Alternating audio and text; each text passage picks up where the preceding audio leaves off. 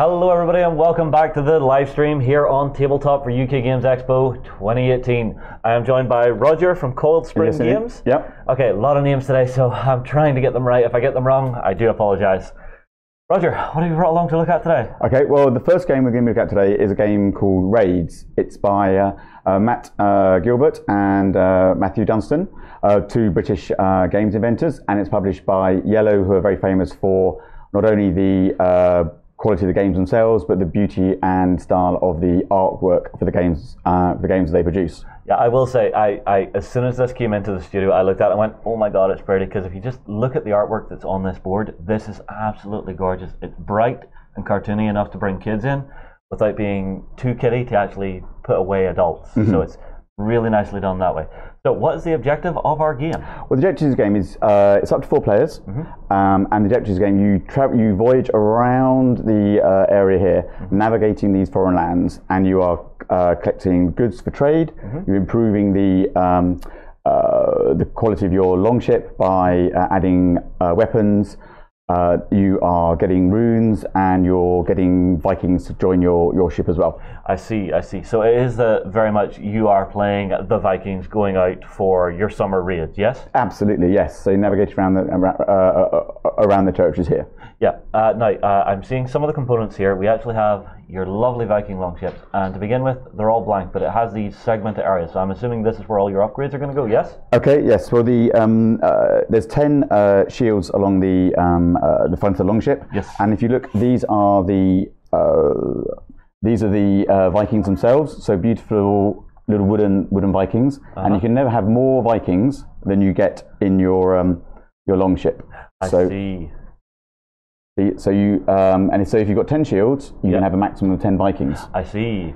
As you go round and you collect different resources, for example, if you raid and get some sheep, that takes out 2 of your shields.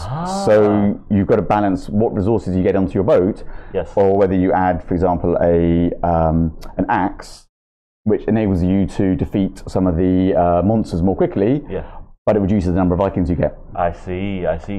So it's very, very much you're building your ship, you're customizing your ship as you're sailing around. I quite like this idea. I love games that let me do that and tell my story by the upgrades and the way my crew and my adventure changes. Yeah. Very, very cool. One of the really cool things about the game itself is you go in reverse order. Okay. So, for example, if we were to start a game now, you would, the person who is in last place would start off, and they can sail as far as they like. Yes. In any following the order around the board. So, for example, this guy might sail off to here and stay there. Yes. Second guy would head off who's in, and they would stay here. Now, the third one, because there is 2, could go all the way past or could stop here, but because if they sailed here, they've missed these. Because they've come through, they actually miss these 2. These come off, and they have to sail beyond the other ones, and that helps drive it forward. Now, in terms of turn order, it's not your turn next; it's whoever's at the back who's next. Yeah. So if they went right round to there, and then this guy went to here, this guy's turn next, not that guy. Yeah. So you've got to sort of think, right, do I want to get ahead? How far do I want to keep behind them? And as you go past certain places, you can stop. You're not allowed to stop. So going past here, you collect 1 Viking onto your boat. Going around here, you get 2 extra Vikings. Here, you're not allowed to stop here, but you've got to either battle the monster or sacrifice 1 of your Vikings overboard. So feed it to the monster to get away. Exactly. I see. Now, just for my own clarity, so we lost 2 tiles here. With the way the board's laid out now, would we lose these 2 tiles because the guy at the very back is no longer there? Yeah, well, they've gone past them. So, say, for example, it was this guy's go next, Yes. And he wanted to come past here, he battles the monster, ends up there. Yeah. This guy, these tiles are no longer available to them, so they're removed. So he has to catch up by going... I see, so you can't just putter about at the back gathering out... No, you can't. You've got to be competing at the front with the people as you go through. Yeah, so these 4 tiles here would already be gone as well? They'll all be gone as well, yeah. I understand now. And then is it as you stop at a location you get to take that tile? When you leave the location after you stop there. Because if you want to, if for example later on in the game, this particular tile here, that has that's collecting runes. And if you have 1, you get 1 point. If you have 2, you get 3 points. 3, you get 6 points. 4, you get 10 points. Yeah. So obviously, the more than you get, it's significantly better. So it may be, let's just set something up, that it's the last round. Yes. And I sail on here, and you're at the back here. Yes. And you go, actually, you know what? I want that as well, because I've got 4, I'm at 5. You could sail alongside me. Yes. And then we have to battle it out with our Vikings. Ah. And the way the battling works is you basically increase your... So you'd say, right, I'm put my 1 man up against you. And I go, well, I'm going to put my 2 up against you. Yeah. You put your 3 up against me. Now, I don't have 4 to battle you. Yes. So I lose, but all these Vikings are now dead. So it's a very costly thing to do. Yes. So it's one of those, is it worth, for the extra points, killing most of my Vikings? So there is a battling element to it as well, but generally we've found when we've been playing it, players are reluctant because they don't want to sacrifice all their Vikings. Yeah. Well, I mean, I have 1 or 2 gung-ho friends in the office who would probably start battling away just because it messes with the opponent and messes with the ships and the actual number of crew that they have, because they may actually plan, I may get rid of a lot of mine, but I'm getting what I want from it. What? Yes, hi Lance. Yes, Lance he's that kind of gamer. So we do. So you'd sail all the way around, and you end with your ship so you might end up with your ship with a sail on it, an extra axe, and some resources. Yes. And then you get money for various different bits. Yes. And then you lay out the second voyage tiles, and you sail around again, and third and fourth. And obviously, as you go through the different voyages, you get harder and harder monsters to compete with. I see. So that's only 3, but the ones in the last round are 6. Yeah. You get different resources where you can actually sell some of your logs, which gets you guaranteed points. If, for example, you're on the longship here and you can't get rid of any of your pieces, you actually just have to throw your logs overboard. Really? So you've got to you've got to plan as well. It works on, it's a very straightforward game to get accessible and start playing. Yes. But as you play it, you realise, actually, there's quite a lot of decision making I need to be doing. Yeah. And do I want to be slightly nasty? Do I want to play? Yeah. Now I am wondering. So let's say we had just finished the first voyage. So the board is clear. Yeah. We have all just made it back to here. The last man has arrived. Yeah. Is this the point where we would sell things like our logs for money? No. You keep your logs, because in the further rounds, in rounds 2, 3, and 4, you get ports, and only if you stop at a port can you then sell your goods. Got it. So up until that point, they are taking up space, vital Viking space. Yes, I understand. For later rounds. I understand. And then we get these, which I think are a beautiful component to any game. It's something that makes me happy when I see it in games. It's metal coins. I just love the sound they make. I love the tactile feel of them whenever you're playing with them on the tabletop. So I'm assuming whenever you're selling your logs and any other cargo you've gathered up, these are what you're getting, and do they count as victory points? They count as victory points. Actually, when you sell your logs, you've got the victory points on them already, because you've got the 3 victory points here. Yeah. But they count as victory points because you can earn them in a number of different ways. I see. So they come into play at different points. But it's not a massive part of it. But what I really like about them is not just the fact that they're metal, but they're beautifully engraved, and the artwork on them is beautiful. Yes. Well, it's one of those things I always think, something like this adds just that touch of class to a game. There's just something a little more classy with that than a game that has your usual cardboard ones. Now, there's nothing wrong with those at all, but these just make a game feel just that little bit nicer to me. Yeah, and I think that's indicative of the kind of games that Yellow produce, in that the fact they've got beautiful components, they're really well thought out, the artwork is stunning, and the gameplay is stunning too. And I think it's that package that makes you want to sit down. It's having an enjoyable game, but also it's having the beautiful environment to play within. Now, how long would a usual game of this take to play out? Once you sort of master the basics, I'd say probably no more than 40 to 45 minutes. Oh, so at a usual trip down to your club, you could maybe get 2-3 games of this in a night, depending on how far you want to go with it. Yeah. Very nice. I like games that are like that actually have enough of a playtime to feel like you've got a bit of meat on the bones, but not so heavy that you're just feeling, it's so much work to play this game. This feels just in that nice butter zone, so I'm very impressed with that. Yeah. Okay, and just one final thing. The other thing I absolutely love about it is if you look inside the box itself, the different sections, when you pack it away beautifully. That means that when you start to get it out the next time, it's all there ready just to play. Okay, that's going to make our guy Ben super happy. You know the way you always have that one person in your gaming group who is sort of the board game janitor, who always makes sure everything's packed away just so? That's Ben for us. So whenever a game comes along like that, where it does pack away just so, makes him so happy. But there's nothing more frustrating when you get a game out ready to play and you open up the box and you're going, oh, let's find those. Where's it? And to be able to kind of open it up and know there's none of that, you just get playing straight away. Is a delight. It's one of my biggest gaming gripes is whenever you have games that have speed bumps. Now that doesn't just mean mechanics, but even something like that becomes a gaming speed bump that prevents you getting in and getting playing. Or a speed bump can be something that drops you back and out of the game. This feels like a fast, fun, furious game where you and your mates are going to be moving, trying to gather everything up and really trying to outsmart each other while you go out raiding the shores. Very impressive. Excellent. Okay, so that's the first of the game today. The next one is a slightly different theme and style. Okay. This is called Okiya. Okay, what have we got here? It's by Bruno Cathala, who did King Domino.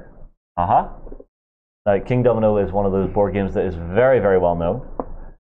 And what exactly is the idea of Okiya? Okiya, right. So Okiya is you're trying to get four of your geishas in a row, either in a row or in a square, or prevent your opponent from being able to lay a piece. I see. It's a very straightforward abstract game. It is also nominated for the Abstract Game Award in this year's UK Games Expo. So if you like the look of it, then please do vote for it. Cool. Okay, so red. No, let's actually play a game. I'll take red. Okay, red. Okay. Red suits me.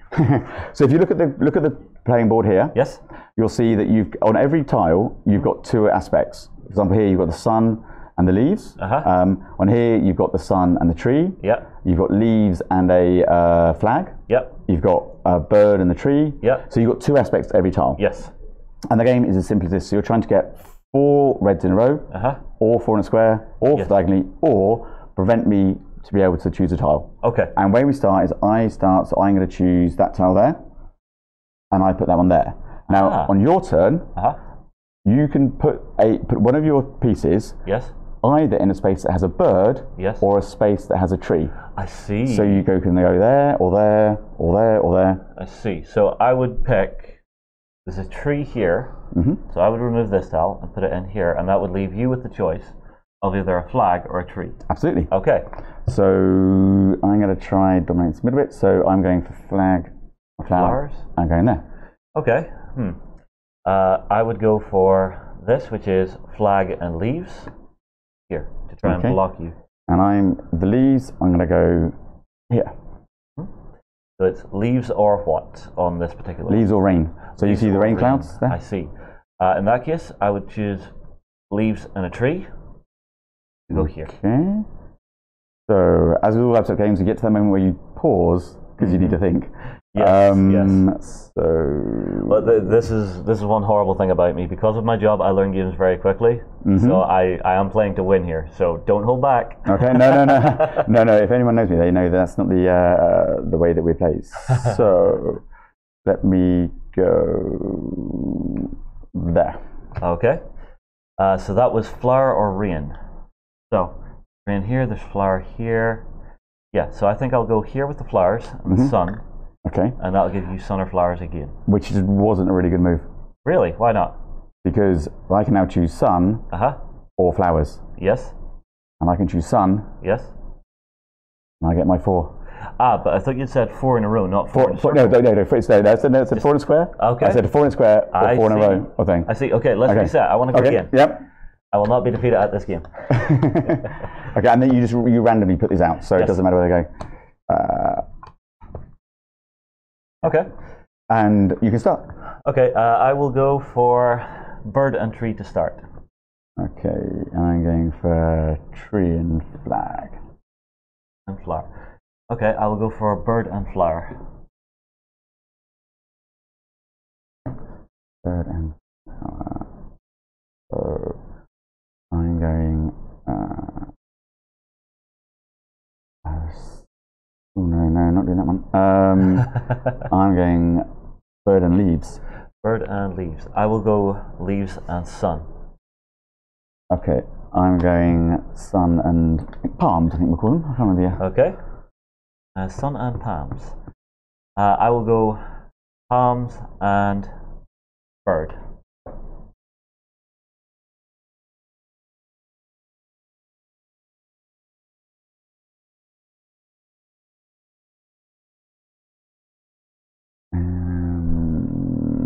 I'm going to go.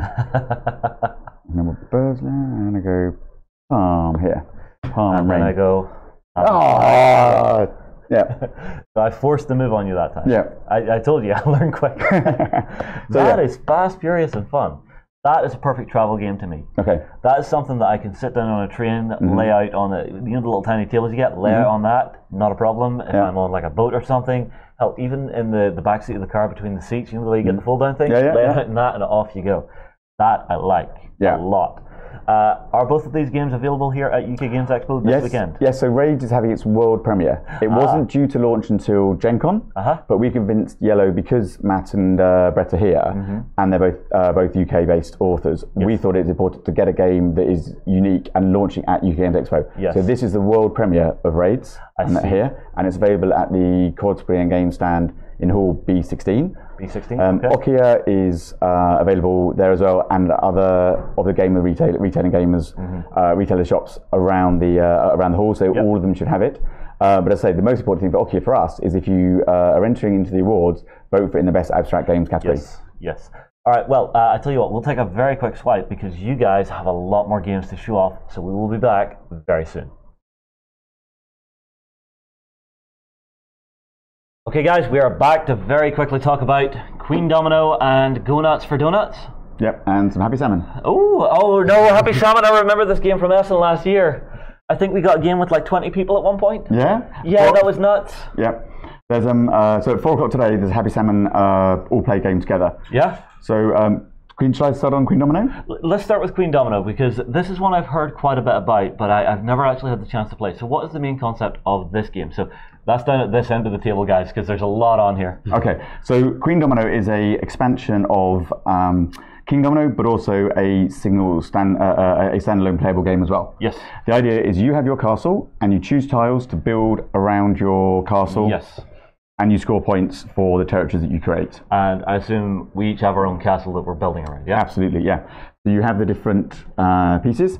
Yes. And the way that the game works is that, for example, you'll notice that you'll choose these initially, and then you then turn these ones over, and you notice they're in ascending order. Yes. So 8, 12, 24, 44. Yes. So I go first here, and I can put my forest area connecting to any other forest area. I see. And then I get to choose which one of these I want to take. Yes. So I might choose that one, and then it's purple's go, and purple could choose and put one there, and then they choose whichever one they want next. Yes. And then, for example, if that then works out there, what then happens is 4 new tiles come out. I see. And they're placed in ascending order. So the better the number, the